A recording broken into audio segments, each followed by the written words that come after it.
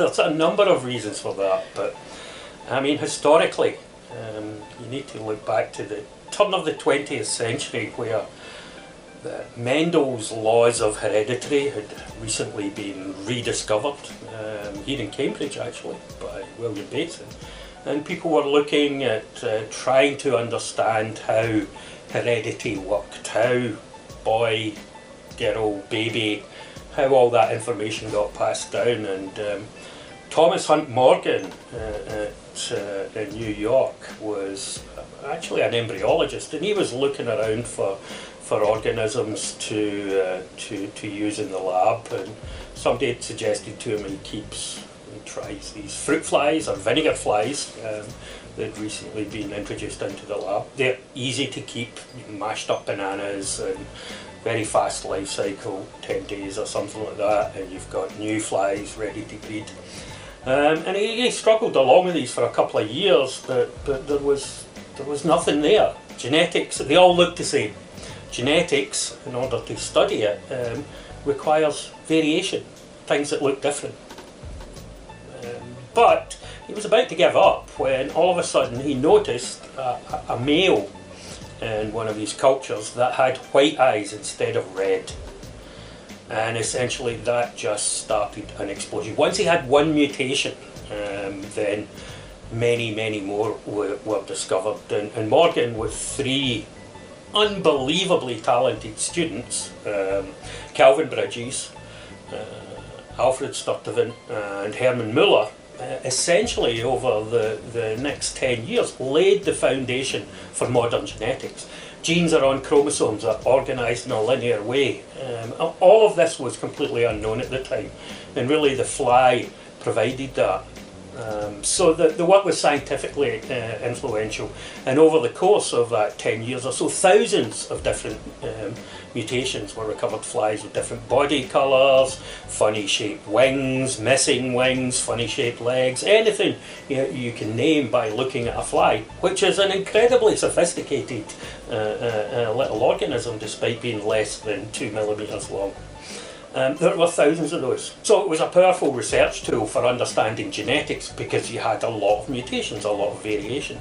But the other reason was that Morgan and his students were superb at sharing the information. They provided not only huge lists of all these mutations and where they were, how they were organised along the fly's chromosomes, but they sent out flies to everybody, and that kind of started a tradition that is still very strong in the Drosophila community, where people are keen to share and develop resources. And I mean, when I was a lad, this was the book, The Genome of Drosophila melanogaster, which is essentially lists of fly mutations. And, oh look, on the front cover, it's tattooed on my arm.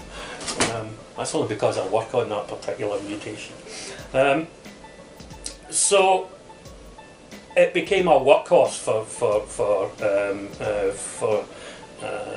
trying to understand biology and development of biology by genetics. So Morgan got the Nobel Prize, and then his student Herman Muller got the Nobel Prize in the 40s for demonstrating that X-rays could actually make mutations in chromosomes, and that was the first.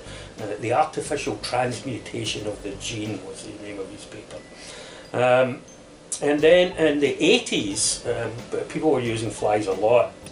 Eric Wieschaus and Christian Nusslein-Volhart, working in Heidelberg, did a quite remarkable thing. They essentially carried out a huge genetic screen to look for mutations which stopped Drosophila embryos developing properly, and essentially that screen, which also won the Nobel Prize, was the foundation for our modern molecular understanding of how you go from a single cell to a complex patterned 3-dimensional organism. And the genes and the logic behind that process in flies is exactly the same as the way that a mouse or a human pattern themselves in many respects. So, and finally, the last thing, and why people still use flies is not only because of the extremely sophisticated genetic tools that we have for manipulating the fly, but also the fly's got a very small genome. It's 120 megabases. It's a 20th of the size of the human genome, but the fly genome encodes 14,000 genes, humans less than 20,000. 60% of the genes encoding the human genome have got a counterpart in the fly genome, and 85% of human genes known to cause human diseases have got counterparts in the fly. And one can use the fly to understand the molecular basis of why these mutations in humans cause these diseases. People use flies to study cancer, to study a whole range of sophisticated neurological defects. I mean, there is nothing you can't study in flies. You can get flies drunk, you can get them addicted to cocaine, you can make mutations that make them really stupid, you can make mutations that make them really smart. They've got learning, memory, complex behaviour. They can fly, we can't fly. They're incredibly sophisticated and useful organisms, and it is cheap and effective to keep them as in the research labs. So, you know, more than 100 years of research based on the fact that that they are incredibly useful and easy to manipulate. Tools for genetics, very sophisticated in terms of their development and all over biology, and the fact that prior to the whole open science network, people were already sharing lots of information about flies. So it is perfect. I've been working on flies for 40 years now, since I was an undergraduate.